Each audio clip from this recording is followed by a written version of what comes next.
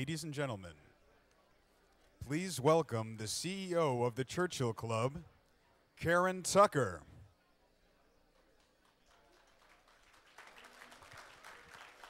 Hello, everyone. Hello, and thank you for coming.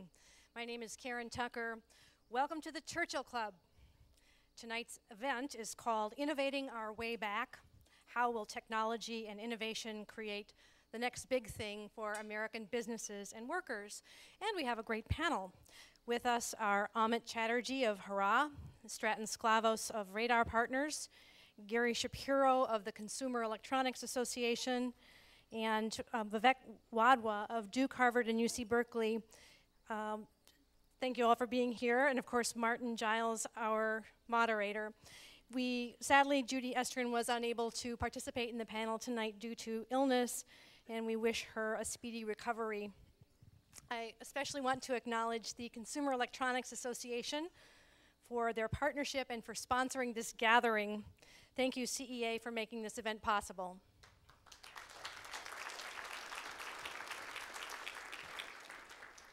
And I'd also like to give a special thank you to 463 Communications, in particular, Katie Hallen, Tom Galvin, and Jim Hawk.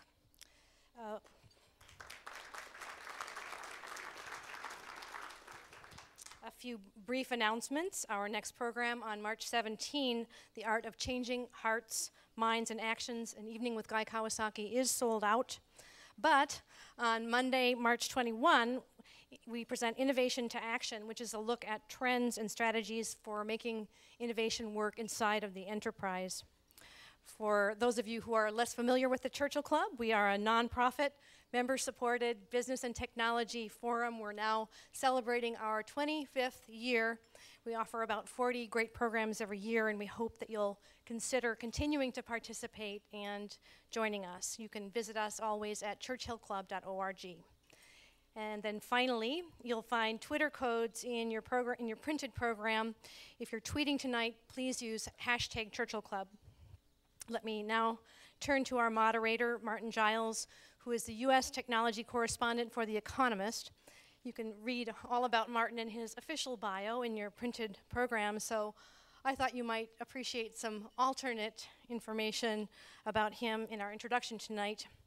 The first thing is that Martin created a magazine for the Economist Group, specifically for chief financial officers, and very rapidly it gained more than 70,000 subscribers in large companies across the European Union, and because of this, it won a Royal Award for Export Achievement, which was presented by none other than Her Majesty Queen Elizabeth II.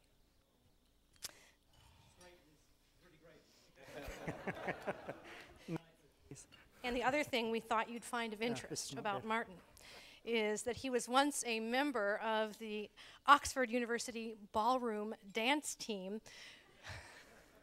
Rumor has it that he still dances a mean foxtrot, jive, and cha-cha-cha. And his dream job, other than, of course, the one that he holds today, would be then to be a judge on Dancing with the Stars. Judge, not contestant. Please welcome respected journalist Martin Giles. Thank you. Thank you, Karen, for that very generous introduction, and for inviting The Economist to chair a panel tonight. I apologize for bringing the British weather with me. Hopefully it will have disappeared by the time we're finished tonight. It's a fascinating panel, and I wanted to start by telling you just a very little story. When I first got to San Francisco as correspondent, we bought a house, my wife and I, in the center of San Francisco, and our neighbors said, oh, you're from England. Ah, well, we have somebody staying with us next door. You're bound to know them. So would you mind if we bring them round? And I said, sure, but England's a quite big place. And gentleman turns up, and lo and behold, it happens to be somebody who was in exactly the same college as me at university, a year ahead of me. And he said, Martin, what are you doing here? And I said, oh, I'm a journalist, and what are you doing here? He said, well, I'm starting a company. And I said, that's fabulous. What company are you starting? He said, well, it's an internet company. It's going to do mapping apps for iPhones and various other things. I said, that's fab. I said, so where's your office? Is it downtown? He said, no, it's in Beijing. I said, Beijing? Why Beijing? He said, Beijing, it's the place to start companies these days. Nobody wants to start companies in America anymore. You'd be nuts. So he was coming out and said, why are you here? He said, well, I need the money and I need some ideas. Then I'm going to go all the way back to Beijing because the engineers there are fabulous. So it's like, wow, it struck me. That was practically my first experience in San Francisco. I come all this way because I thought Silicon Valley was the center of the universe, and all of a sudden somebody next door is telling me, no, the action's all in China. And I only have one piece of product placement, Karen, this evening, I promise you. But our cover of The Economist, last week's edition, is called Bamboo Capitalism. And it talks all about how Chinese startups, Chinese entrepreneurs are breaking away from the constraints of the state there and really developing very fast-growing, very interesting new companies. And of course, that kind of activity is happening not just in China, but in India, in Korea, all of those kind of places. And yet, to me, America, it's still the top model on the innovation catwalk that catches everybody's eye.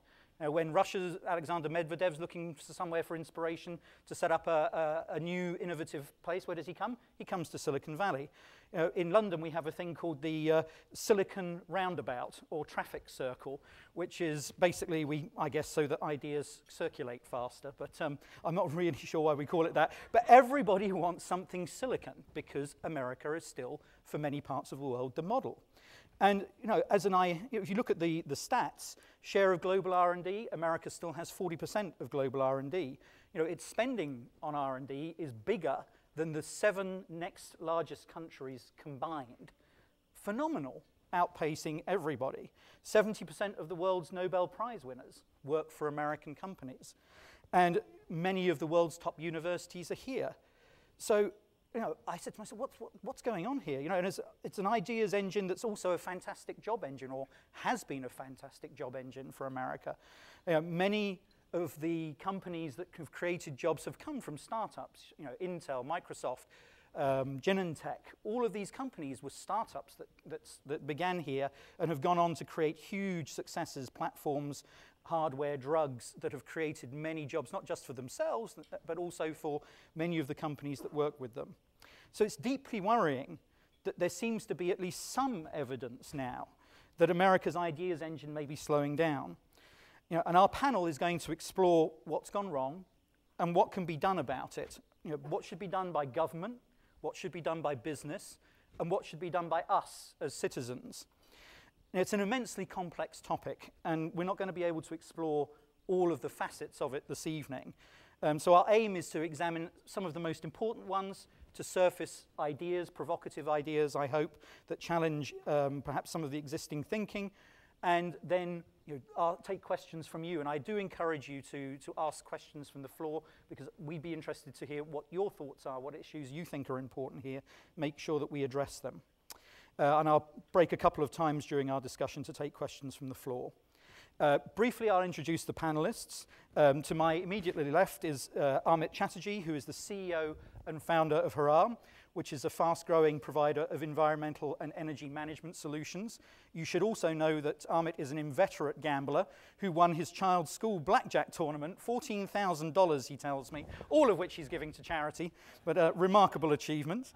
Next to Amit is Stratton Sclavos, who is the partner in Radar Partners, a professional investment firm, and he's the former CEO of Verisign.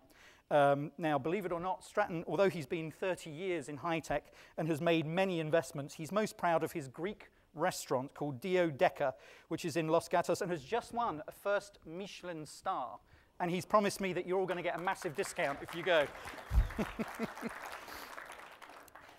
Next to him is Gary Shapiro, who is the president and CEO of the Consumer Electronics Association, which represents over 2,000 consumer electronics companies, and runs the Consumer Electronics Show, which if you've never been to, is one hell of an experience. It's a fabulous show. Gary is also a black belt in karate, so none of us are going to argue with him this evening. And he actually selected all of the movies that played on Air Force One during the second Bush administration. Don't ask me how, and I don't want to know what they are. But,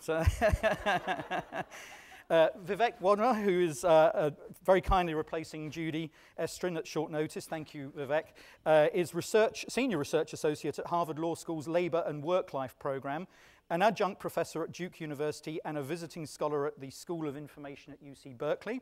In his youth, Vivek was also a computer hacker who almost got kicked out of university. Congratulations, that's like a right of entry, right, for most startups these days, so you're doing pretty well. Okay, so we have a fabulous panel, and I think, you know, the question here is innovating our way back. How will technology and innovation create the next big thing for American businesses and workers? Let's define the subject, first of all. You know, what do we mean when we talk about innovation? So, Stratton, do you want to have a go at that? What do we think about innovation? What's that term mean for you? Well, I think, you know, we live this and breathe this every day here, and I was telling Martin and Judy in our call, I think we're coming into this new wave again where innovation is back, right, at least on our doorstep, and it's both new ideas that break convention coupled with new technology, evolution or revolution that allows those new ideas to reach scale much, much faster.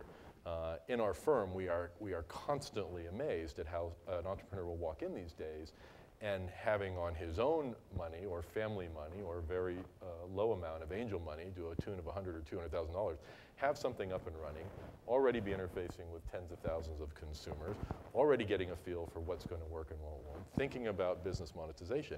And we're talking about 3 months instead of 18 months or 2 years to revenue traction. And they're hosting it on EC2 at Amazon, and they've got development tools that let them build the software much more quickly. It's fascinating to me how innovation, which is new ideas coupled with new technology, has a capital efficiency now that I have never seen in our 30 years here, which makes it very exciting. On the other hand, it doesn't necessarily mean it's going to create tens of thousands of new jobs or allow for tens of thousands or hundreds of thousands of jobs to be retrained into this new world, because the efficiencies that are inherent in it probably set up companies of lesser magnitude than those that might need replacing. So it's the ideas and it's the technology that expresses those ideas. That's right. Amit, you were talking to me a little bit about business processes. Well, how does that play into innovation? Well, you know, I think to build on Stratton's point, if you go historically a little bit backwards, America really started innovation in the early 1900s, where Henry Ford came out and talked about the Model T. And what was the real innovation there? Number one, it was the car, but he famously also said you can have any color you want as long as it's black. The true great differentiation that the United States has over any other country right now is the ability to not only innovate, but to get that innovation in everyone's hands as fast as possible. The internet was the second major trend of that. But I think the next effort or the challenge that we see now is, to Stratton's point, is that while there are smaller companies that are being created on the internet, a lot of huge opportunities in the United States have to come from really achieving scale, whether it's biotechnology, whether it's clean energy, or whether it's some of the new advancements in retail and consumer packaged goods. There is just a lot of question about how do we build scale back in the United States. Very famously on 30 Rock, there was a situation where someone was talking about, not to get too off topic, but I thought it was funny, was Alec Baldwin, thank you. Alec Baldwin's character talks about, they're in a meth lab in Canada, and his wife exclaims, "My gosh, what has happened to American manufacturing?" Right? I mean, it's a classic example of where we try to outsource everything to every part of the world, and now we're at a point where to create the millions of jobs and to put people into the jobs that we need, we have to find a way to create a fertile ground for scaling in the United States. I'd like to come back to that, because I think this export of manufacturing issue is one that we will come back to. It's a very good issue. Gary, innovation for you? It's doing something different that people will pay for. I'd go a little bit broader. I mean, Starbucks, Netflix, they're innovators. And what's their great technology? It really doesn't exist. So it's creative. I think Hollywood the movie studios, every movie that succeeds is innovative. So when I talk about innovation, I talk about creativity and doing something different. And obviously, everyone can do that, but can you have someone pay for it is the trick. So it's idea, it's process, it's technology, so long as it's differentiating. Or as you said, it could be doing it more efficiently, so you have a lower price. I mean, that's what we're good at here. We're good at it because it's who we are. We almost all descended from people who came here for a better life And the American exceptionalism, which I believe in, is you're thinking that you can do it better. Or as President Obama said in the State of the Union, our kids are not trained to learn by rote, they're trained to ask questions. It's also inherent in our First Amendment. We're the only country that has that in the sense that you have the ability to challenge the status quo and not have your government stomp on you, which is, we don't have groupthink. We're a heterogeneous society. We're diverse, which is great. When I go to the Asian countries, I often think, wow, it's groupthink here. You're not allowed to be different. It's consensus thinking. So we have a lot of the basic ingredients in the United States which make us exceptional. We also have the best universities. We have a lot of other things which really do make us great. And that is our special sauce, is innovation. Okay. Vivek, your take on this? Let me build on what you said earlier on. All this Silicon Rabbit, Silicon Roundabout, Silicon Giles, Silicon everything under the sun. Every single experiment in the world on innovation in which they've tried to replicate Silicon Valley has failed. 100% of them. Not billions of dollars, but tens of billions of dollars, possibly hundreds of billions of dollars have been spent by regions trying to replicate Silicon Valley. They followed Michael Porter's flawed theories. I mean, his stuff just doesn't work. It's a scam. Absolutely right. The reason is because they're trying to go by the classical route that you take a university, you throw some venture capital into the area, you build some fancy tech parks, and bang, the magic happens. It never happens that way. The magic is the people. The magic is taking smart people who are not afraid of taking risks, who basically are open-minded, who will basically exchange information with each other, building a network around them, and giving them the tools they need to succeed. That's what I've been researching Silicon Valley systematically, and I can talk more about that later on. Right. Why does it work? Got it. And that's what my conclusion is. So basically, we're exceptional. No one else can do it. They're all rubbish because every time they try and set something up. No, actually, it's not I'm just playing it back. Japan is a great example. They're rubbish. They tried to set up, the Chinese, the Indians. They they follow the wrong recipe. That's the problem. Oh, they followed the wrong recipe. They followed Michael Porter's recipe and doomed for disaster. And yet, we see Asian R&D 32% now, catching up with America. We see exceptional engineers coming out. My friend who sits next to me in this house says, I don't want to be in America anymore. Bruce Springsteen, born in the USA, keep that, pal. I don't want to be born in the USA anymore. What's gone wrong? Go back to China. Should we be having this panel? No, wait, time out. Go back to China. You talked about all the R&D happening there. It's a small, tiny slice of China, the young people who are innovating. State is not innovating. The tens of billions of dollars they're investing in innovation, it's all copycat. China is a giant copying machine. They're pirating, they're stealing on a scale unprecedented in mankind. See, here's me. The innovation is coming from the young kids. But a more positive example. I know you're a black belt. A more positive example is Japan. Is obviously horribly in the news. But all they have is their people. They don't have any raw materials. They don't have anything else. But they're very bright, hardworking, and honestly, to a large degree, creative people. They built up a lot of great companies there. I wouldn't use China as an example. I mean, China doesn't have one brand that's well known in the top 100 brands according to Brand Week, but they do have efficiency in manufacturing. And I do want to disagree with you. I'm very much involved in the Northern Virginia technology community. I think we've done okay. We have 2,000 companies there that are tech companies, and we're kind of proud of that. It's not Silicon Valley. It's not Silicon Valley, but there's also the Boston. I know I'm in the wrong environment. All right, Silicon Valley is the guy. I took a lot of 28 on us, are you? Come on. I took a lot of heat from Boston recently for going to MIT and saying that they were way behind Silicon Valley. One thing I love about America is it's just not parochial at all. It's like, fabulous national pride and national. Martin, what does it matter? No, come on, I agree with you. What does it matter? If there are pockets in China, there are pockets in Indonesia, there are pockets in Estonia, there are pockets in Western Europe as well, where innovation occurs. It's not either or, right?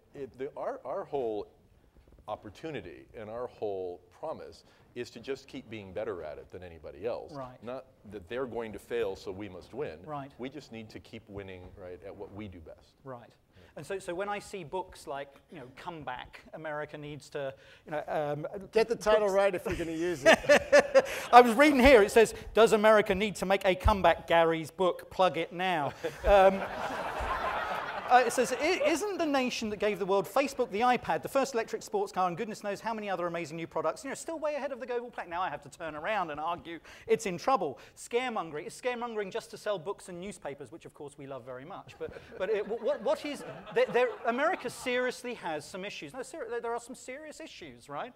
K-12 education, we'll come on to that later on, but there are some issues here which one can say America, the most common critique that I hear from as a journalist going around Silicon Valley is that Silicon Valley doesn't do real research anymore. It does the internet. It has the URL model, ubiquity first, revenue later. It's all advertising. We're really good at that kind of stuff. The stuff, the fundamental science. There's people like Amit here who are trying to win in areas that are really important for this country's future, but this country doesn't get it. Do you agree with that? I think we have an interesting challenge. To give you guys a perspective, because I don't know how many of you are in the clean tech sector, but the energy sector is about $7 trillion. To give you an example, you take the top two companies, ExxonMobil and Chevron, that's the equivalent of the entire automotive industry around the world, minus GM, right? So the breadth and depth of the problem that we're trying to address when we look at a $7 trillion market is energy is now in its early nascent stages, right? We look at the top 10 in solar, wind, and battery. You take those top 30 companies, there's only 5 that are leaders in the United States. That's the equivalent of letting China own Cisco, Microsoft own Europe, built out by Europe. Could be better. That's okay. And Amazon being created by the Brazilians, right? So when we talk about the future brands, to your point, Gary, there is a huge threat in the United States that we have nothing right now that we've invested in fundamentally to really say that we're going to take the leadership of the next GDP global wave and take our unfair share, to your point, Stratton, the biggest opportunity and the biggest market share. And all I think America's ever done exceptionally well is take our unfair market share of every single market that's ever been out there. And there's no reason they shouldn't be able to do it in this space. And R&D in particular in this space is dwindling, not increasing. But it didn't start here, right? I mean, and I don't know the history of it, but I mean, there was a lot more alternative energy and clean tech development going on already outside in the of other US, world. Right. Yeah. And I think we are in a catch-up mode there, and Vinod and others have been spending a ton to try to get us there.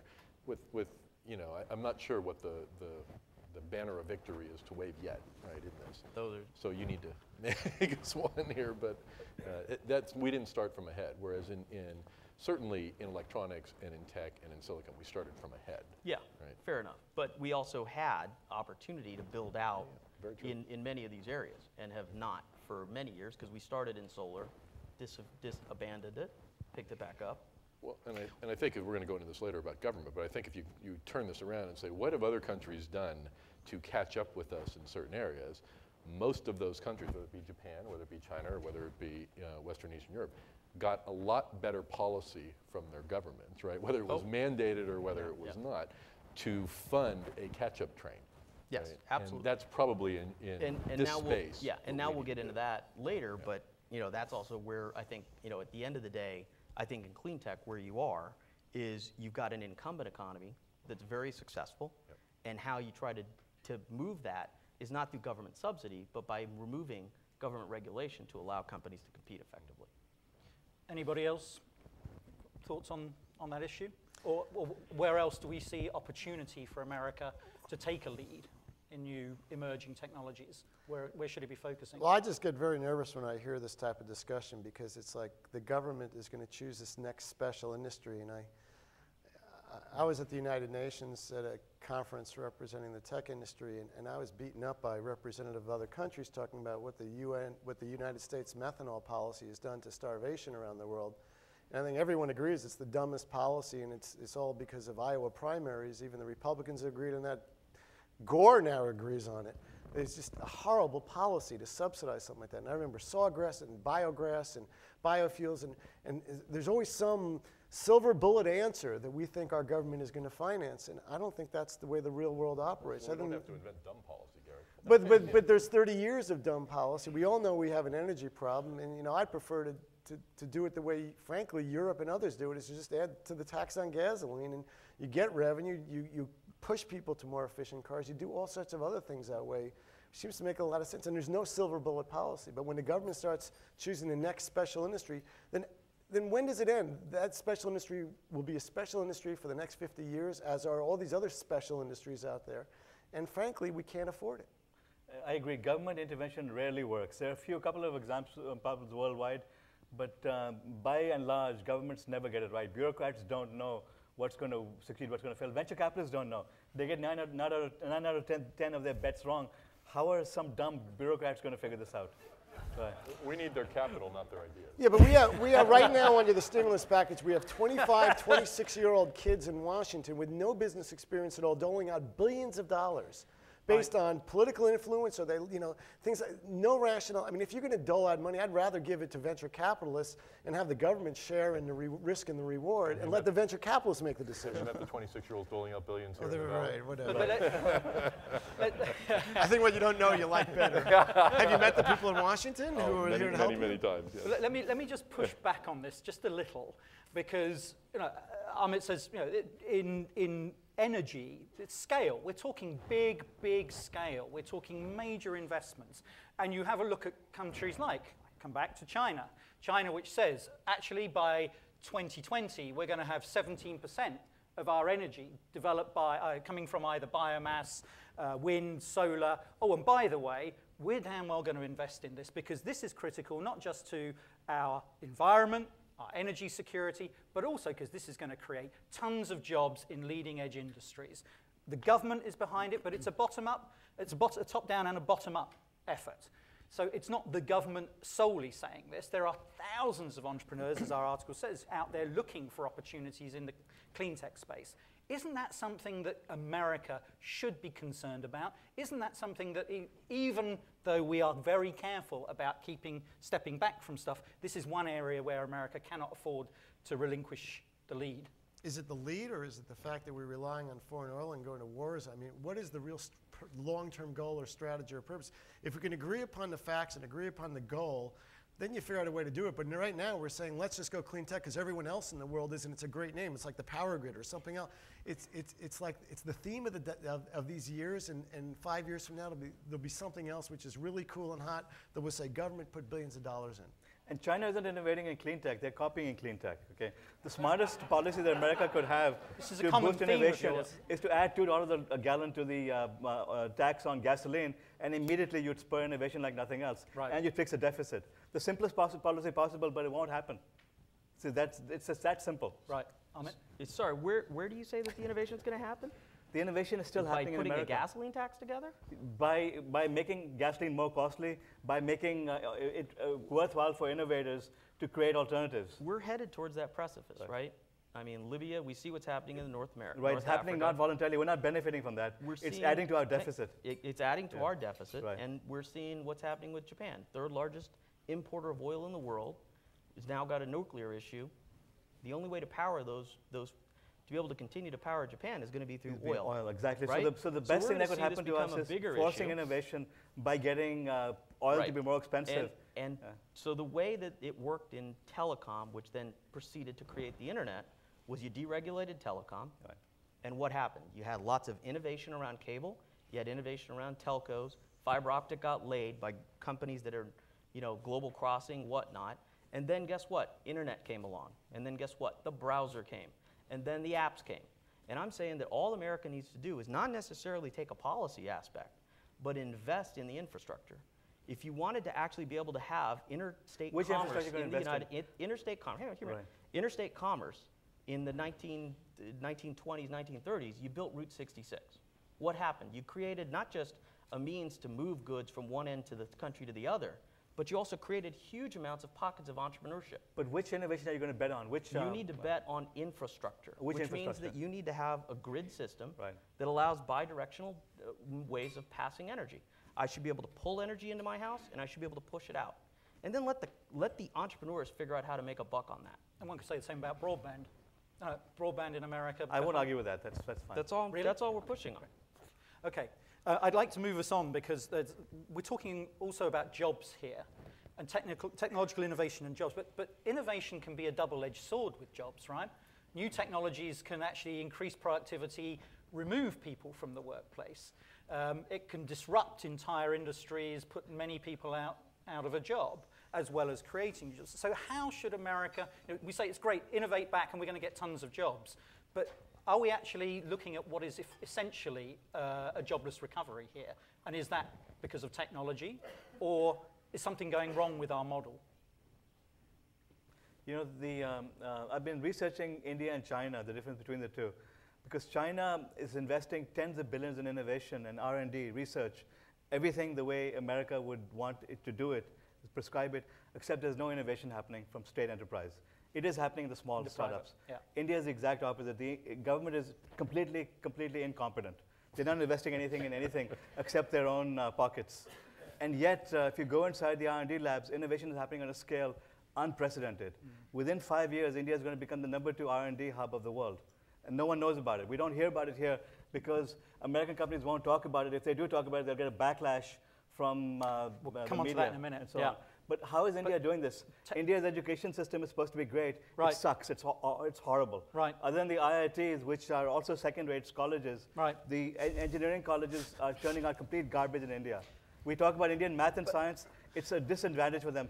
Yet Indians are innovating. How are they doing it? So what's going wrong here? Well, so okay, India's here's right, the answer. in China's. I looked into why India is succeeding. What's happening here? It's because the Indian industry built a parallel education system. That they take the output of an awful education system and retrain their people. They can take people with very poor education and turn them into R&D specialists. What the Indians did is the same as what the Japanese did in the 60s and the 70s. They learned American manufacturing techniques and perfected them. The Indians have done the same thing with human resource development, with intellectual property development, that they have taken the output of a lousy education system and figured out how to retrain the people that come out of it, which is workforce development. Right. America's forgotten that. In the 60s, when you joined IBM, you'd go through 18 months of training before you expected to be productive. Correct. Now you get a day and a half of orientation. So we're losing people. We're losing people off the edge. The industry is discarding people, and we're not retraining them. What we need is a massive retraining program to make people more productive. Gary, you look skeptical. I'm just trying to understand it. I mean, because I've been to India, and that's not my model for what I want our country to be. But I do see that we used to get the brightest people from India coming to our universities. And now, not only are fewer of them seem to be coming, but those that come often, about half of them are returning to India rather than staying More than here. half of them, yeah. The best aren't coming here, but that's a different problem. Well, but to me, part of our magic formula is we got the best and the brightest people from around the world to want to come here and then to stay here to start companies. And that's something that, as a national policy, I think we want to do.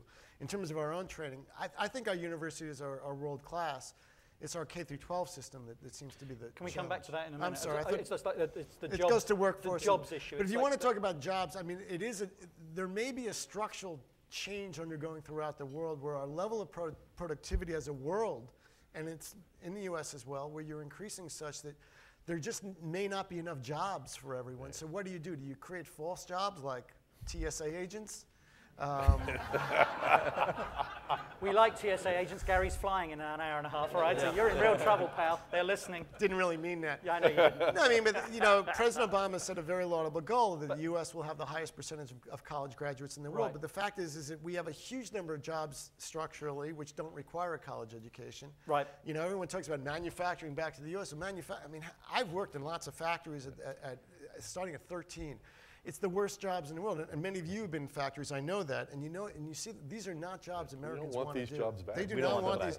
So we don't. So our better example is maybe Germany, where Germany has these highly specialized jobs for precision equipment manufacturers, automobiles, things like that, where there's a level of skill involved. And that to me is maybe if you want to go manufacturing, that's where you go. But my friend Michael Moritz says it's shocking that America has let go all that manufacturing capacity. It's a critical part of the innovation process.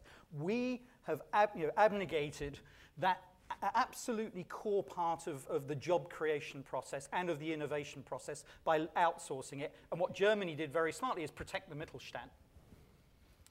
I don't know what Mittelstand means. It means the middle layer. The middle layer, the sort of manufacturers. The guys who do all the machine tools, the precision machine tool manufacturing and all that kind of stuff. So America's actually in trouble because it's let manufacturing go. We want the high value manufacturing. We don't want the pain manufacturing. We don't want to be manufacturing. But we're letting go a lot of it.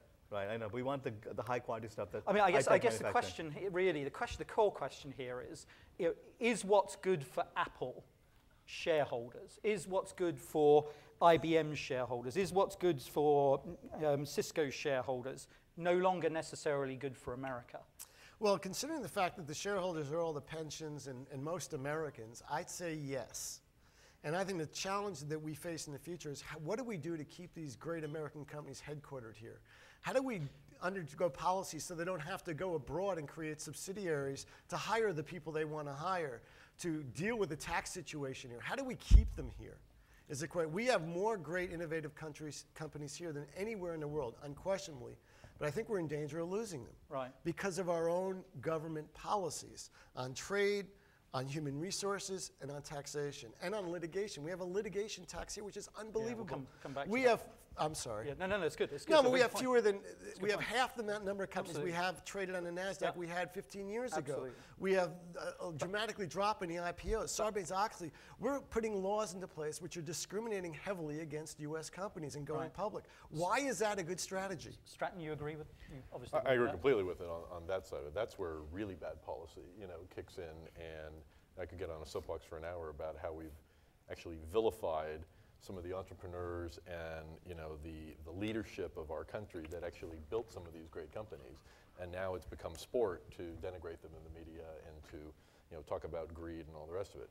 Those were the leaders, right, who built most of these companies, and now why would anybody growing up in our education system think of that as a career choice, right, or want to be associated with that kind of entrepreneurism, leadership agenda, value creation, job creation? It just doesn't make any sense anymore, right? We had this discussion. I am scared to death that we're creating a society now through both entitlement of our young people and through the hype of the media where it's not a good thing to actually have a career and become part of a team and challenge convention and win, right? It's no longer modern thinking. Through this book, I've been doing a lot of media, and I've gotten questions, including a national television show. Why does Bill Gates and Steve Jobs have the right to be rich when there are poor people in the United States?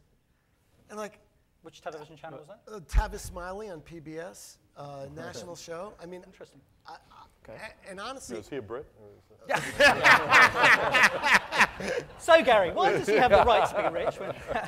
because they sell something that people are willing to buy, and he's contributed more. Those two people Absolutely. have contributed more to the wealth Absolutely. and achievement of this world than probably any other two people. They have the right to be. That's what makes America America. You have the American dream is the ability, the potential to succeed. If you create something that's wildly successful, you'll be wildly successful financially. But you raised some very good points why that's not the case. Amit. Yeah, Yep. I wanted to get back to the point on the job creation. I think there's a story about entrepreneurialism which will always be there, and you create Russian billionaires just as commonly now as you create U.S. ones, albeit I don't know the route they take.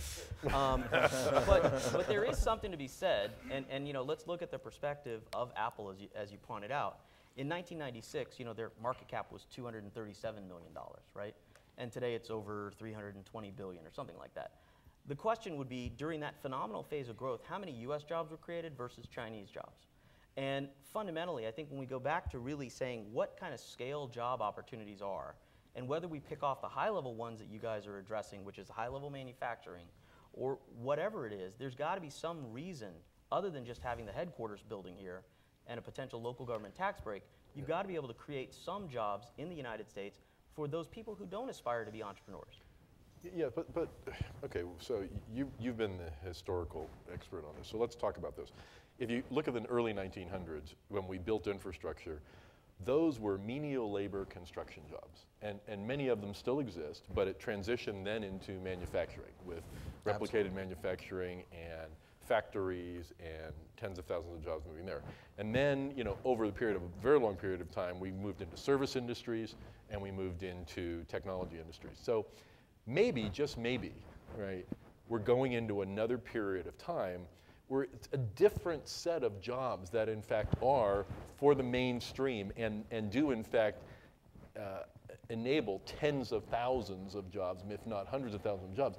But it's not the old manufacturing jobs coming back here. We are a society who hates to go back and repeat the past. I think the fact, though, that you can't find manufacturing engineers in the United States today is troublesome.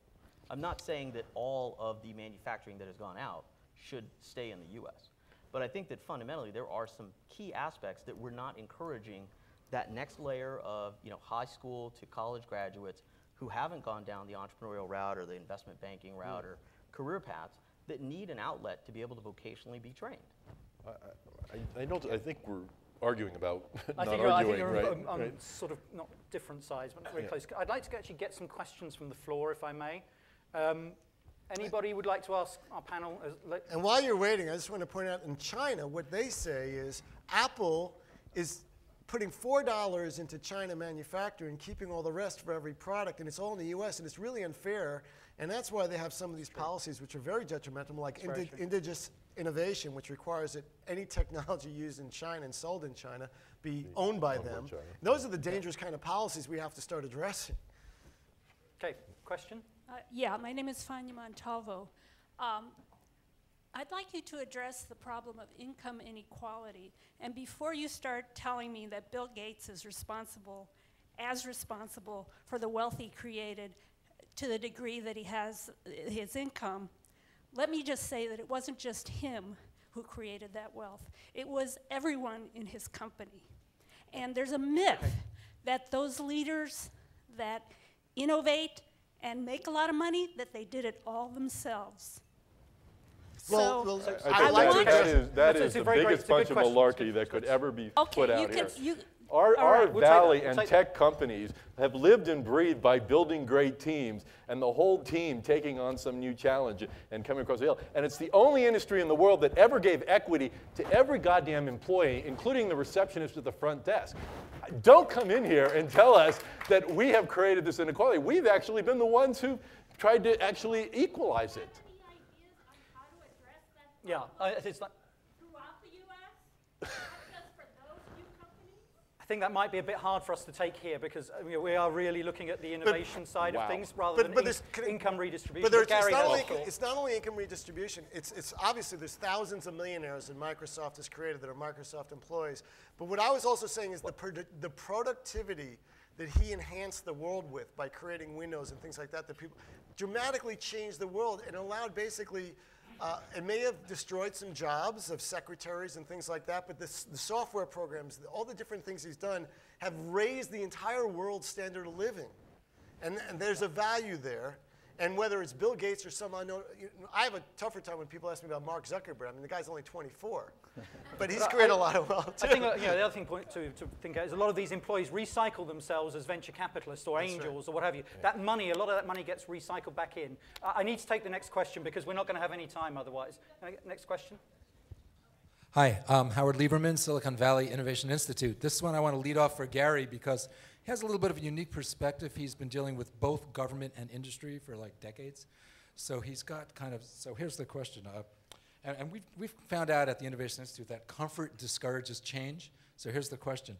Do you think innovation is in trouble in the US because we've become too comfortable to voluntarily change our way of life? And as discomfort is increasing right now, will innovation be growing fast enough to rescue us? I think that's a really well-stated question because every empire throughout history, you go through stages, and I am definitely afraid that we are at the stage of comfort/arrogance, where we believe as a nation, a people, we are entitled to certain things. And it just happens, like whether it be electricity or water or fuel, air conditioning. And when you go to India, you realize that, my gosh, a lot of the world doesn't even have those things, and we just assume that. And we're the first generation is actually just stolen from our kids, and our kids are definitely, they may have better technology in some ways, but they're definitely gonna have a more difficult life because we've taken their money. So I am with Andy Grove about being paranoid, and the problem in bigger organizations is you're always protecting your turf, and a number of my board members are here, and I talk about this a lot, and they agree, thankfully, that we have to be paranoid, not only as an organization, but as a country. Otherwise, the big ones die. Name a company that was in the Dow Jones Industrial Average in the 30s that's around today, other than maybe an oil company. They just, that's the challenge we face. So are McMansions a McMenace? I mean, the fact that we, as an American nation, love to consume. We have our big TV sets, which many are on show at the CES. We have our cars that are connected, etc. Actually, isn't that a fantastic thing? It is. That's a fantastic thing. Isn't part of the secret of this economy that we have venturesome consumers who love to buy? That's great. What I'm talking about is the fact that over 50% of Americans now get a check from the government, that everyone's entitled to health care, to Social Security, and to education. I mean, there's 1,000 things we are now entitled to, but we're entitled to more things that we can afford. We can't afford to protect the world and give everyone a check and have health care and kids and education and cash for clunkers and stimulus package and first-time home buyers and low taxes. We can't afford all of it. It's just numbers. Okay. Anybody else want to? The way I'd take it is, though, that consumerism, I think, stimulates innovation. I think the comfort part is what slows us down. So the question is, if you believe that you want that LCD TV and it's just out of reach, and you know that you're going to have to come up with some higher job to go and achieve it, you're going to want to go get it. Right. And I think that's what drove right alongside the scale notion was how do I get as many of these products out, and the consumer was willing to work harder to afford it. Yeah.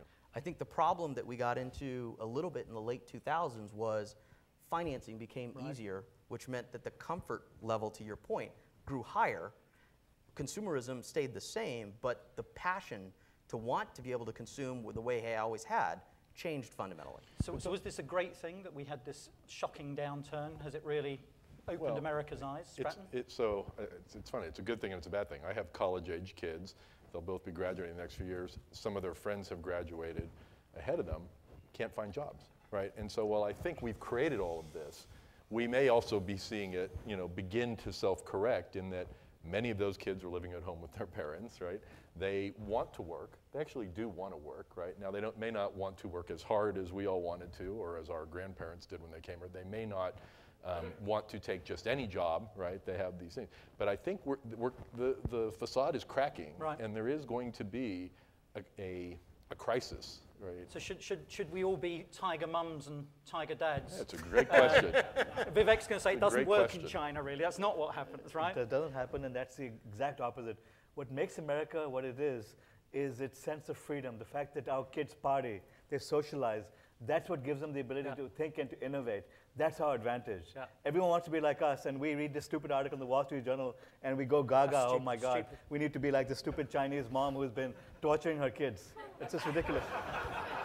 So we're successful because we party more. That's right. You got that from Vivek Wadhwa and Gary Shapiro on record. Okay, next question. Next question. Yeah, one over there. That one here.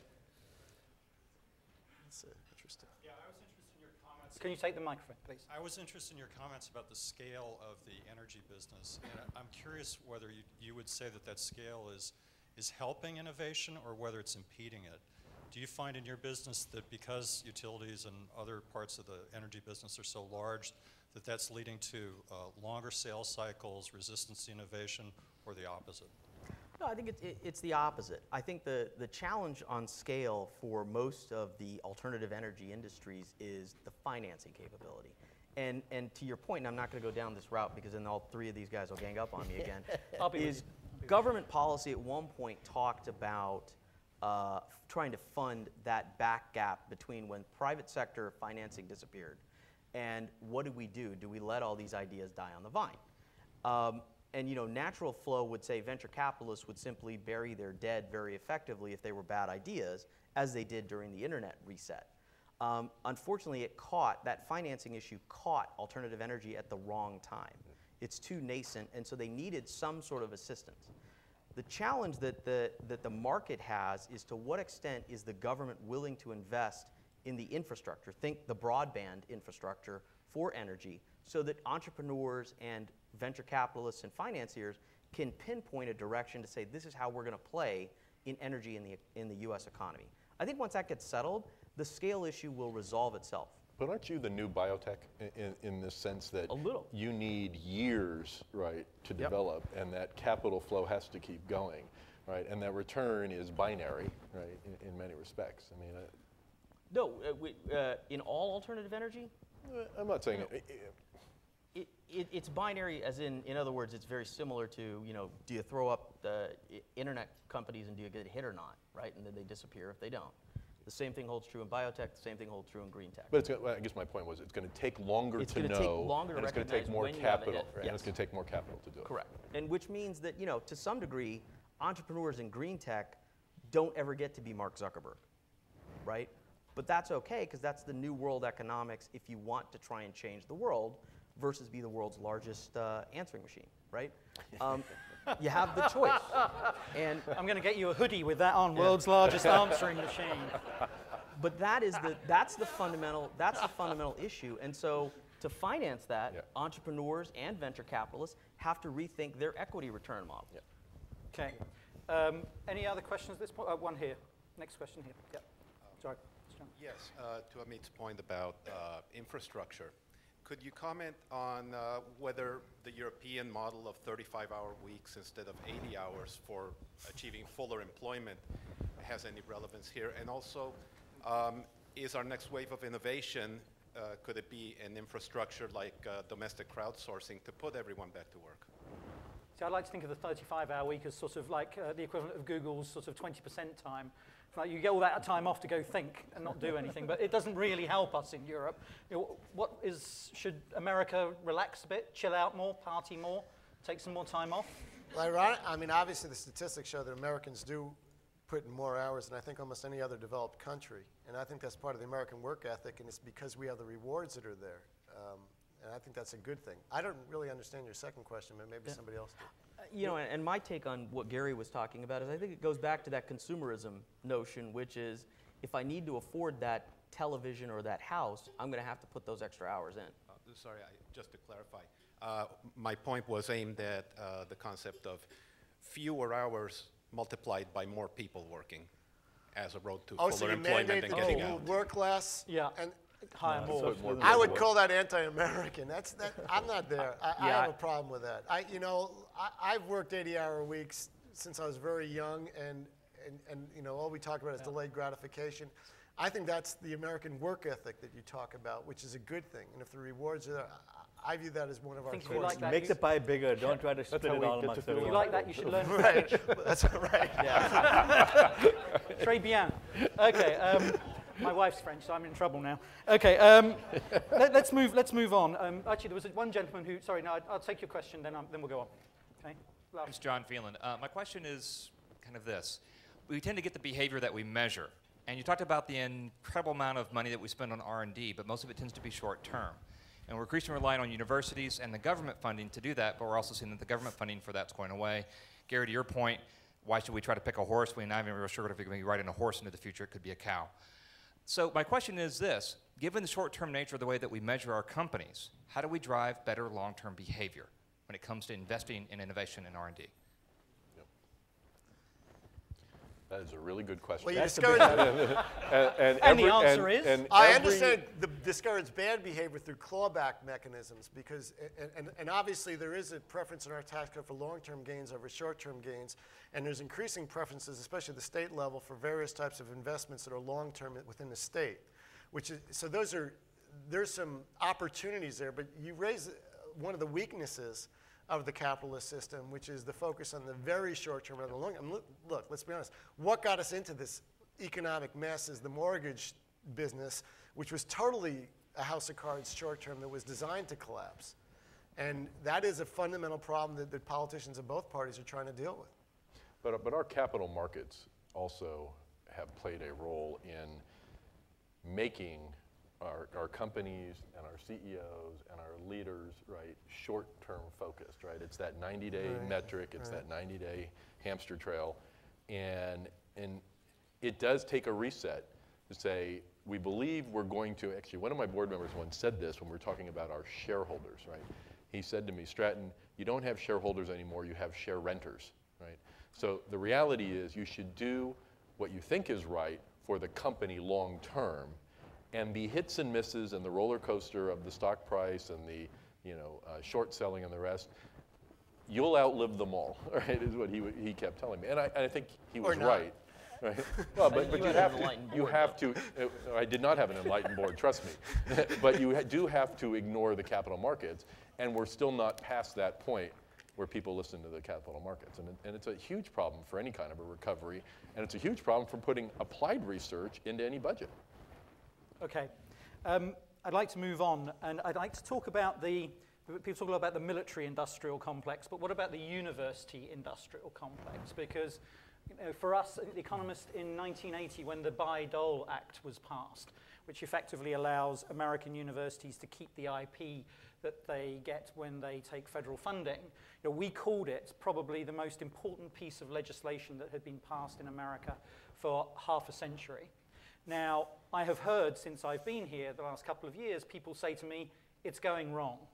There are problems with our technology transfer out of universities into industry, and part of the problem is that all of the universities want big hits. They all want the next big thing, and they don't pay any attention to the smaller stuff, which actually could be great for creating jobs. And we've got now these sort of tech transfer offices that they're like bureaucracies and bottlenecks, and it's all going wrong. And in fact, HP told me not so long ago that they now prefer to deal with French, Russian, and Chinese universities because they can get stuff done quicker with them. Do you see this as a real problem? The university research system is the biggest inhibitor to entrepreneurship in America. We put $42 billion into it every year. We get $2 billion in license revenue out of it. The entire system, the entire system is antiquated. I mean, over the last 40 years, we spent over $1 trillion on university research, and we get literally $2 billion out of it a year. The entire system is based on, you have these tech transfer offices which are holding the entire innovation process hostage because the way they're measured. The problem is that they get compensated, rewarded for the number of patents that are filed and for the license revenue they extort from companies. The result is that that's all they focus on. Professors don't know how to commercialize their technology. There are only 4 or 5 universities in America where the system works. Stanford is one of them. And the reason why it works at Stanford is because the professors come to events like this. They meet venture capitalists, they interact with researchers, and they bypass the university system. And the university system doesn't try to stop them. So is that the solution? Is giving professors the right to bypass? The Supreme Court right now is looking at legislation by which the professors will own their own inventions. If that goes through, you'll see a major, major boost in entrepreneurship because what will that mean? That'll mean is that the inventors own their invention and they don't have to, right now it's a monopoly. You've got to go through these TTOs, technology transfer offices, which impede innovation. Right. They'll be able to be free agents and negotiate with anyone that wants to license their technology. So we really want the Supreme Court to deal with this? Yeah, but I mean, let's never forget Xerox PARC, right? Nobody wants to be Xerox PARC in that situation. So I understand the university's dilemma. The other side of that is... What do you mean by Xerox PARC in that situation? Where's the mouse, the PC? I see. We didn't all that. That's exactly what we want, though. And they didn't make a dime off of that by stuff. mistake. You see, what happens is like in Stanford, the Google founders have given back millions, tens of millions of back to Stanford. What happens in the long term is that by letting the innovation go and succeed, you end up gaining more because you have successful entrepreneurs who give back to the universities. That's a unique thing in America. In India, it never happens. In most other countries, you don't give back to universities. Here, you do. Although it's starting to in India. It's starting to get there. But I think the bigger question is that if we do, you have 2 questions, right? You laissez-faire story where you hope for the kindness to fund the endowments of Harvard and Stanford to continue their research process. The other way is you could potentially look at changing the objectives of the TTOs. I mean, I know I'm personally locked in one of those situations for the last 3 years. My company's been around 3 years. We're still trying to license one technology for the last 3 years. And so that is the kind of bureaucracy that we need to remove. But at the same time, I understand why the university is going, wait a minute, that technology may be the next mouse. I don't want to give it up. They're worried about leaving too much on the table. The result is nothing gets out. Right. That's why the TTOs need to be put out of business. They need to be shut down completely. So and allow the professors to be free agents to negotiate the technology. That'll work a lot better. Right. So you'd like to put people out of work to make more jobs, ultimately. Absolutely. And Amit would like to make sure that they behave better in work and they won't because they're lawyers. They're lawyers. That's true. Is to negotiate. That is true. That is very true. I will say here in the Valley, Stratton. in the 80s, defend them. In the 80s, it worked wonderfully. Yeah, it did, right? Yeah, you didn't have that. I mean, before Bayh-Dole, I mean. Yeah, the first company I was involved, Rick remembers this, with John Hennessy. Our president of Stanford was a computer scientist, and he was the founder of Bayh-Dole was 80, so that was after Bayh-Dole. Yeah. But I don't think the officers were there. I mean, really, it was still a very sort of amateur stuff. Because the professors themselves, know enough about their technology to know how to, how to negotiate deals for it. You just have to educate them a little bit. Right now, they're ignorant. They get rewarded for publishing papers, which means putting everything in the public domain. Yeah. You need to tweak that system as well, so they get tenure equally for commercializing the technology as they do for publishing papers. That needs to be fixed. Yep. You fix that, and you give them ownership, and immediately you'll see a boom in innovation like never before. Because literally, we have $1 trillion of knowledge locked up in our universities. $1 trillion. Yeah. Right. I was on the board of Virginia's largest university, and our goal there was to make sure we had sufficiently favorable licensing terms with the professors so that they would want to stay there, they would want to come there. So it's a competitive situation. But second, I'm listening to this whole conversation, and not only is it way beyond me, but it's like, this is going to be a lot less relevant in the future because there's going to be a lot less money flowing to universities in the United States, and that's going to be the bigger issue. So then the question will be, how do you incentivize those researchers? And I guess maybe it'll be taken care of because you'll be allowed to keep more because there'll be less money there to play with. What will happen is the private industry will start negotiating professors, funding the research directly. We're saying the same thing. It'll be a lot more applied. You know, we talk about Virginia, Anish Chopra, before he became CTO of the United States, I was actually working with him to design a new system. They were trying to buy out the universities. State of Virginia, Commonwealth of Virginia, all of the universities in Virginia gained $42 billion from license revenue from all of their inventions. The idea was to give them $42 billion and say, okay, everything in Virginia is open source. Any company that wants to license technology can get it for free. The only catch is you have to build a company here and stay here for 5 years. That was the bill he was trying to do, but the state ran out of money before he could do it. Right. But that's the type of innovative thinking that you need. Yep. Okay. We do have a balanced budget in Virginia. Are you listening, California? Okay. While we're on the subject of universities, let's stay there. I mean, does America have a fundamental problem in terms of a skill gap and its ability to generate enough of the right kinds of science, engineering graduates? And are we making those jobs sexy enough for the younger generation to say, you know, I want to be a rock star engineer, I want to be a rock star whatever, scientist? Have we lost it, or is America? We've got the talent to accept the problem. You know, I live this every day. Duke University, I'm at the Masters of Engineering Management program. The best of the best students go through my classes there, except the best of the best students become investment bankers because they start their salaries at $120,000 a year versus civil engineering, they still get $55,000 a year. In any other engineering, they get $60,000 or $70,000 a year. They end up getting $40,000, $50,000 worth of loans they have to pay off. And they always come to me and say, Professor, what should we do? We've got this $120,000 offer at Goldman Sachs or the $60,000 offer in engineering. I've got this loan to pay off because they know how furious I get when they become investment bankers. I mean, I'm known for that at Duke What did they University. say to you in 2008, 2009? I want to be an investment banker. Oh, no, hang on, I changed my mind. Actually, I'd quite like to do what you do. The trouble is it's hard again. Yeah. I mean, so came back very quickly, they're getting back didn't into investment banking just like that. But is that a problem? Because It's a big problem. Are you kidding? It's a waste of talent. Not that I All they're going to be doing is investment making the bankers, financial but system, stealing from our society But versus investment getting back bankers to it. recycle capital into all these wonderful companies that make the future of America, right? You know, they do the M&A deals. They do that. God, I'm defending investment bankers. Yeah, It's terrible. But yeah. That's what they do. This is Yeah, part yeah, of Gary's point about Well, actually, I would use lawyers as the example rather than investment sorry, well, I used to. Yeah. Okay. So obviously we have more lawyers in this country than almost all the other countries in the world combined. So what do we do? We export them and trade them for oil. Good idea. How we have it. Oh, that was simple. Idea. Okay. President Obama. But I don't think there's necessarily a skill gap on the university side. I think what it is to Vivek's point, is there is no apprenticeship. There is no immediate gratification on doing an engineering degree. And only when you start to see companies like Google and Facebook really show up that people suddenly start to see the salaries of engineers rise. Right. But with the .com bust, everybody's engineering processes went down. Right. Prices changed. You were able to offshore that. I don't think the universities are not producing quality engineers. Right. I just don't think we're leveraging them as a country in the right way. So what do we do about this? I mean, I remember seeing the wonderful Intel ad where they took the gentleman who invented the USB key, and he was in his sort of pocket protector, his sweater and stuff, and he walked through the canteen, and everyone was like, "Yeah, you're a star!" And they wanted his autograph, and that ad ran it saying, you can be rock stars. Are we not doing enough of that in America? Should we be lauding these people, lauding Amit, get Amit on stage and make you a hero? What can we do? Well, and part of that is the vanity side, which may move a lot of these engineers. But there's another portion which, to Vivek's point, is I've got a $60,000 debt because I went to Duke. Right. That how when the U.S. Army Corps ran out of doctors, what did they do? They basically forgave loans of medical schools. Right. The same thing can happen in engineering, where you could have a government program to say, look, we will stop. You don't need to make payment as long as you're productive in the United States on an engineering program for the first 5 years.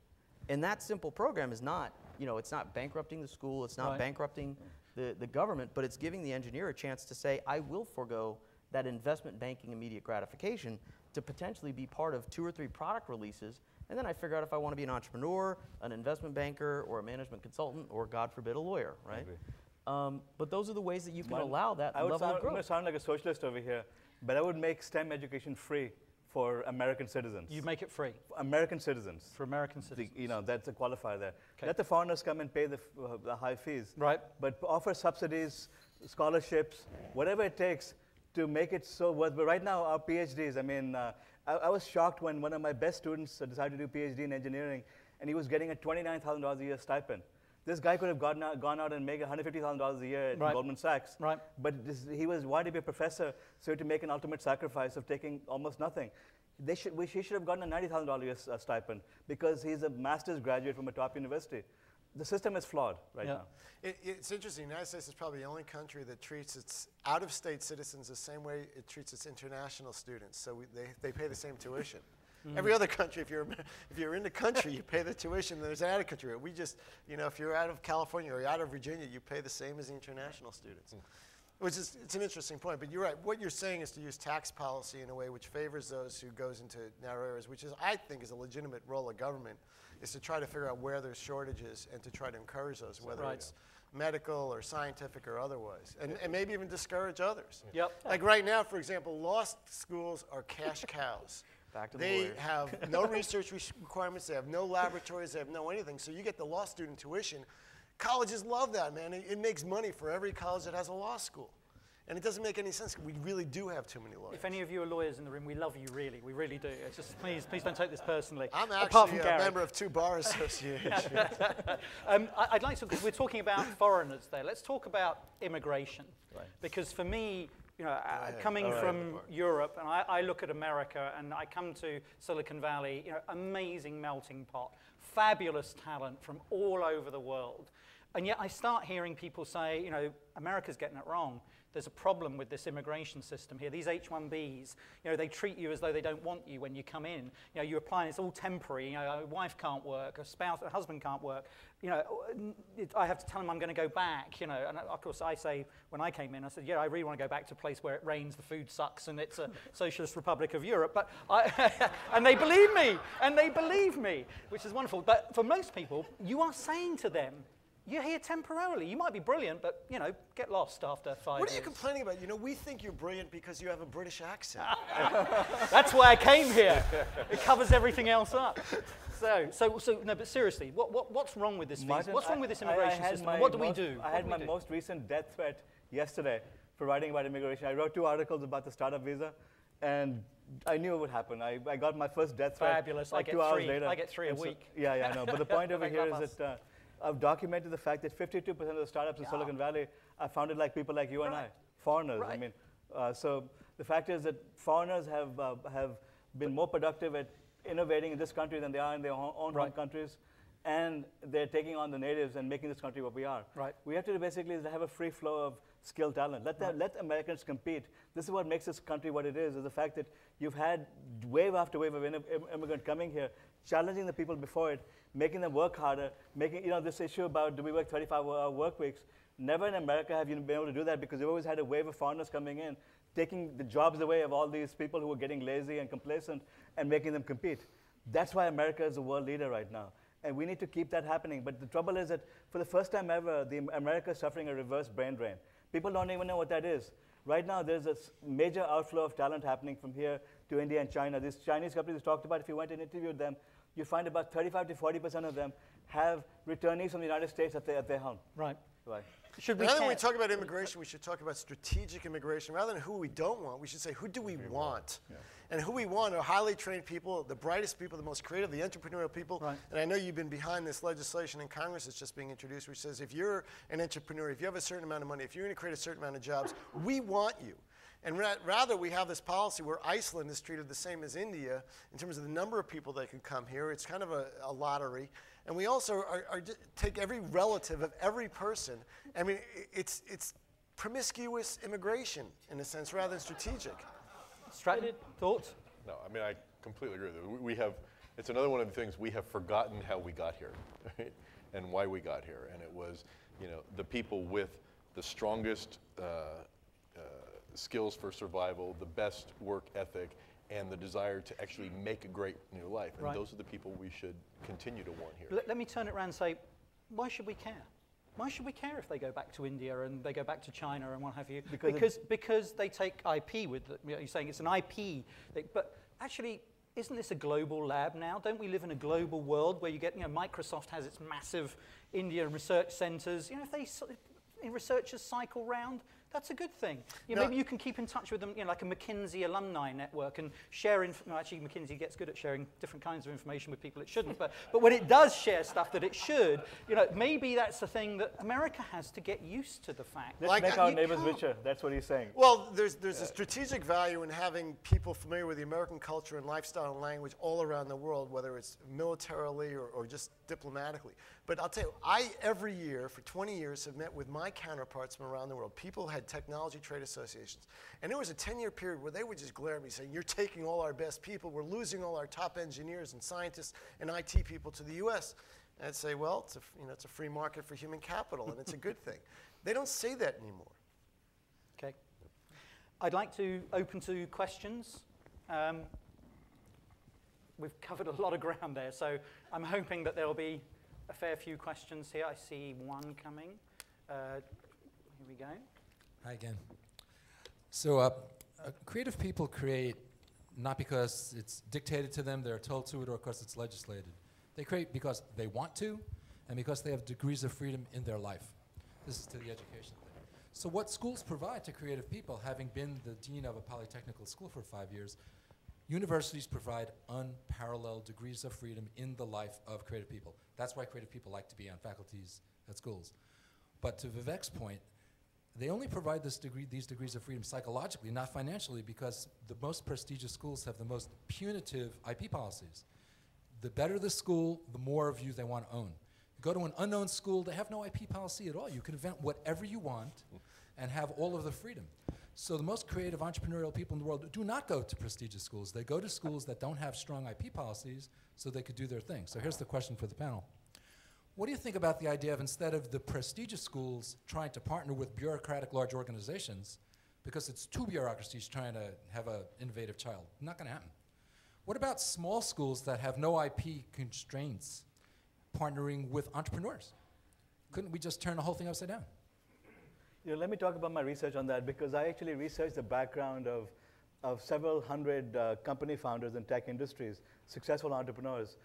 And despite the fact I'm at Duke, Harvard, Berkeley, and now Emory, you know, 4 very prestigious universities, I published a paper which created a lot of controversy with these universities, because what we showed was that there was no correlation between the university you graduated from and your success as an entrepreneur, as an innovator. In fact, what we found was that the vast majority of successful entrepreneurs dropped out of Harvard. Yeah, no, not dropped out of Harvard. They dropped out of North Carolina State University. They completed North Carolina State University. Right. They graduated. They weren't dropouts. This dropout is a myth. Silicon Valley lives in its own bubble. They think that the average, you know, tech entrepreneur is a young white male who dropped out of Stanford or Harvard. That's false. The typical entrepreneur is 39 years of age. The typical entrepreneur has 13 to 16 years of experience, and they started companies because they had experience, they had ideas that they gained from their work. So there's so many myths over here. And the other thing is about elite education. Elite education doesn't make you a better entrepreneur. It makes you a better investment banker. So let me just let me just say, you're propagating a myth there. We don't believe that. That may be what the media reports, and it may, when there's the next Zuckerberg or the rest, that's the stories that are fun to tell. But I've been in 6 companies in the Valley and worked with tons of entrepreneurs who will never be famous, but they were the best and the brightest and the hardest working and the rest. So I don't think we in the Valley believe that. Look at Paul, look at Y Combinator, look at the people that are in it. They're all young, white, you know, college dropouts. I mean, if you go and look at all these things, look at what Peter Thiel is doing, offering $150,000 to any kid that drops out of school so that you know, he can work and they can destroy their careers, you know, working in one of his. I completely agree with you, but that's not what most of the people in the Valley are doing. It's not what really happens, but the myths over here, the perception in the venture capital community, they all hang around these young kids assuming that the next great Zuckerbergs are going to come from are going to be one of these kids who drop out. They're also funding the guys who are in the 30s with They're the really good not. experience. I've actually talked to people in the 30s. They don't get funding. That's what the problem is. Maybe I'll throw a different. I'm in that. The way. What makes us different as a country? Maybe radar is different. I mean, I'll grant you that. Okay. Go for it, Gary. Go for it. What makes us different as a country, which I think is really good, is here you could fail a number of times, and that's considered experience. Yes. And that's unlike anywhere else in the world. I agree. Absolutely. Absolutely. I think that's spot on. Next question. Hi, Jim Turner. I'm with Affinity Communication. There's been a couple of themes that I've heard throughout today's conversation. Most of it is government is bad. My question is this. Some time ago, I heard Admiral Woolsey at a conference board conference talk about the importance of infrastructure, and that it's, as you said, it's a national security issue, it's an economic issue, and one thing I've heard from this panel is that in order to succeed, we really need to think about scale. That is, we need to scale out our technologies. And I argue that we can't scale out those technologies until we have an infrastructure on which to build that. If you think back to, and I hate to use the old story, but to Kennedy and the Sputnik moment. At what point, how do we make engineering and infrastructure sexy in the way that making money and the space race was? Let's take that one. So how does this Sputnik moment work? How do we do this? I think that Sputnik moment is a great analogy. And when we actually talked to President Obama about that jobs creation in clean tech 2 years ago, the fundamental thing was not that we had to announce the Sputnik moment, but it was that NASA also allowed Lockheed, McDonnell Douglas, and thousands in the quote-unquote military-industrial complex to thrive as entrepreneurs, right? You saw a huge uplift in the number of people. What it was that, heck, even Tang got a lot of value out of the space program, right? The question is, when you make these big infrastructure bets, you have an opportunity to create entrepreneurialism, whether it's somebody thinking about a new way to be constructive creation, and it creates a huge GDP growth. And I think that was exactly what I think the broader intent of that Sputnik moment was. I don't think it was a moment to say, everybody get on clean energy's bandwagon, but everybody start to think about the infrastructure pieces. And by the way, energy is not the only one. There's the telecom piece. There's also we saw the famous issue 2 years ago around Iowa's dams breaking apart, the roads. There's a lot of this that we have to figure out how to do just so that we can continue to be able to ensure that the reliability and the invisibleness of the infrastructure in the U.S. remains so. And it's just not there. Thank you. Next question. Do we have a next question? Yep, one here.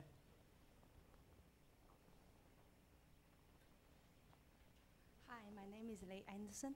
I have a question actually mainly as a foreigner come to U.S. for graduate school and see all these changes in the last 30 years. And I agree with lots of issues like the immigration policy and also too many lawyers and also U.S. the middle class disappearing very quickly. All those things. What I'm saying is, lots of great ideas and the policy obviously need to be changing and need to be addressed. But why is not happening? Is that because of the lobbyists? Or how this whole policy is really, address those issues? Was that, to us as a foreigner coming to see, is almost is two parties. Is what is them? What do they get? And the other party is so little talk about what is really good for this country. What it really should address this. Is that really U.S. need to have a greater leader like Tom Jefferson or something like that, really truly to go some dramatic changes? Because we really see always is like big gigantic machine become so bureaucratic. More leadership from the top. That's how I hope this panel can maybe talk a little bit more about this. Right, leadership from the top. Stratton, we have the right leadership. Right, you're seeing us all nod. I don't think we could agree with you more that these things. Stratton, run for president. Have you been to DC? Have you been to DC? Have you talked to our representatives? Because you come away running and screaming from the halls, right? It's not about what the right thing is to do. It's about what the political thing is to do and whose constituents need to be supported. And I mean, let's talk about, my favorite one recently is the second engine for the, I forget, the second engine for the fighter that, you know, Gates says he doesn't want, that they couldn't kill for 18 months, right, in this budget. They finally did, right, but it was because of jobs locally and the rest. Our government is very frustrating, and I'm going to get in a lot of trouble for this, but our government is very frustrating in that it's not about what we should do, it's about what we can do to someone else, or what promises we've made others, or what lobbyists are the strongest in all these models. And it's very frustrating for whether it's entrepreneurs or CEOs or people who just want to use common sense to make forward progress in these policies. It doesn't work in Washington. And I think that is a fundamental flaw in all of the U.S. notion of innovation that I'm not sure how we get around. I actually don't have answers to this. Well, first of all, thank you for raising the point. Absolutely. Thank you for coming here and investing your time and life in the United States. Look, the Consumer Electronics Association is 2,000 technology companies. We're an association, and that's one of the freedoms we have in this country, is to get together and petition our government. Our board sat down a few years ago, and they said, you know what, the most important thing for the technology industry in the United States is the health of the U.S. economy. And they agreed that the health of the U.S. economy is being threatened, frankly, by actions of our own government. And it's not that all government is bad. There is a role for infrastructure, and there's a role in education. But the government is not doing its job, and it's not prioritizing, it's not investing in our children, it's investing in a lot of it is ourselves, our own comforts today rather than investing in tomorrow, which is unprecedented in the US.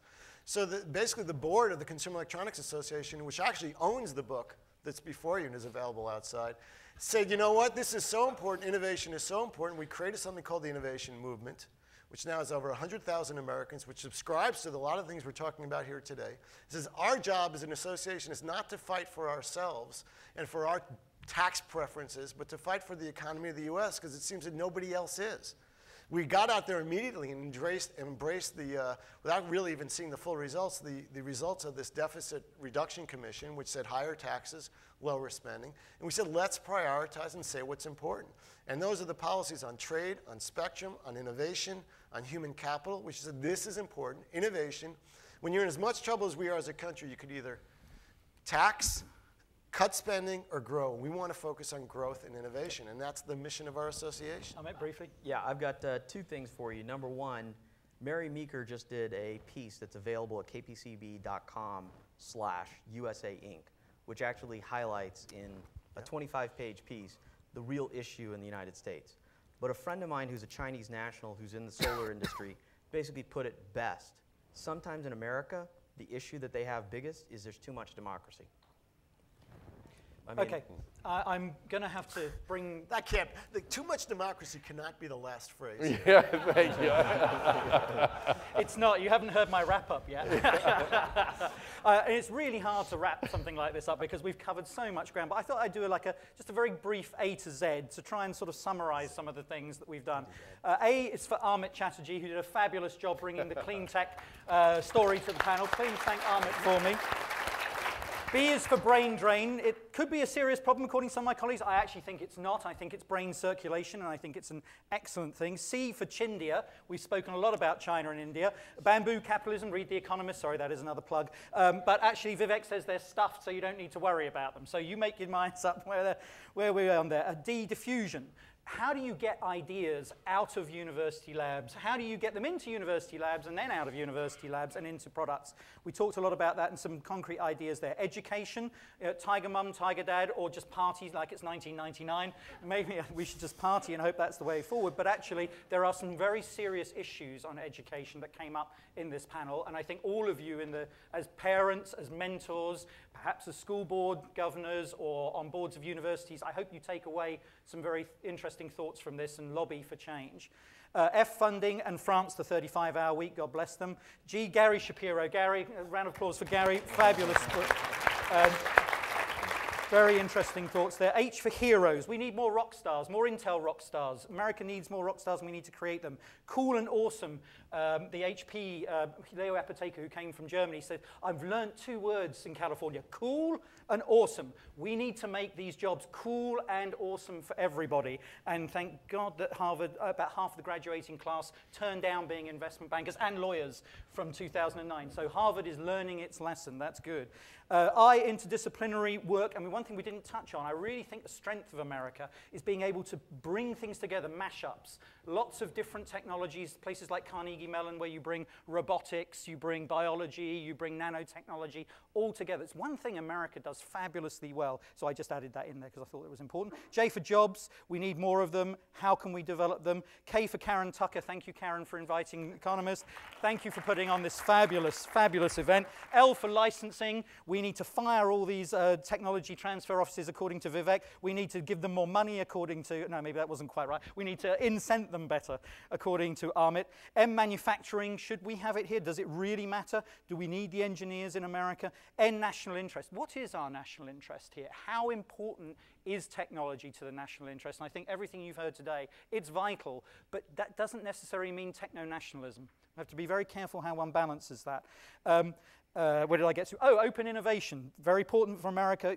Absolutely stay open to ideas. Import people, import ideas. P, promiscuous immigration. That's a great phrase, Gary. I'm going to trademark that and pretend it's mine. That's in The Economist next week.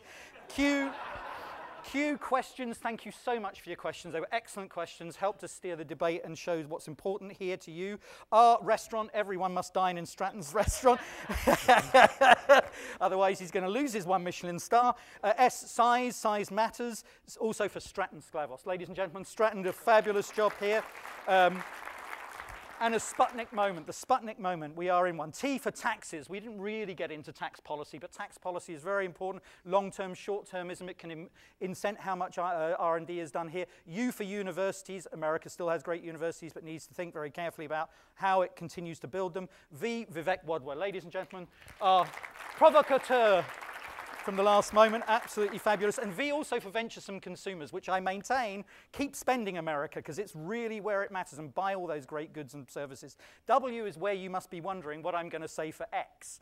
And X actually marks the spot where Y, it's time for me to close. Yes, it's time for me to close. And Z, 0 time left. Over to Karen Tucker. Thank you, ladies and gentlemen.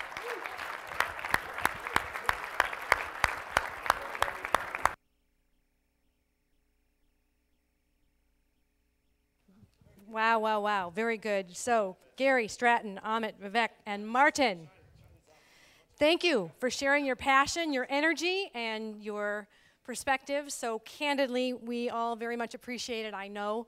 And as a gesture of thanks, we have for each of you our very cool-looking Churchill Club T-shirt. I hope you'll wear it with pride. CEA, thank you again for your sponsorship, and I want you all to know, if you did not pick up your copy of Gary's wonderful book, new book already, a New York Times bestseller, CEA has very kindly and generously offered copies for each of you, so if you have not picked it up, there should be one waiting on the table for you out there. You've been a great audience. Thank you so much for coming, and we'll see you soon at a Churchill Club event. Good night.